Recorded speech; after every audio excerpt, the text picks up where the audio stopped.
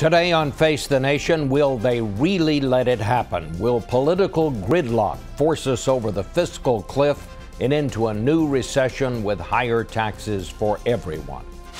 House Speaker John Boehner called it another wasted week.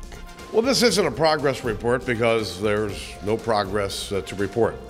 The president won't budge. No deal unless it includes higher taxes on upper income people. We're going to have to see the rates on the top 2% go up, and we're not going to be able to get a deal without it. It's not me being stubborn, it's not me being partisan. The president says it's a matter of math, but is it math or politics? We'll talk with former Republican Senator Alan Simpson and Clinton White House Chief of Staff Erskine, who chaired the first Deficit Reduction Commission.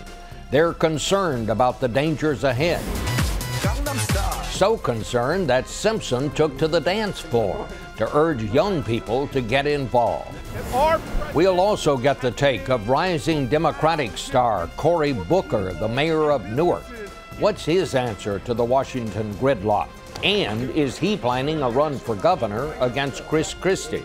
For analysis, we'll turn to Joe Klein of Time magazine, Washington Post columnist Michael Gerson, and our own Norah O'Donnell and Major Garrett, our chief White House correspondent. It's all ahead on Face the Nation.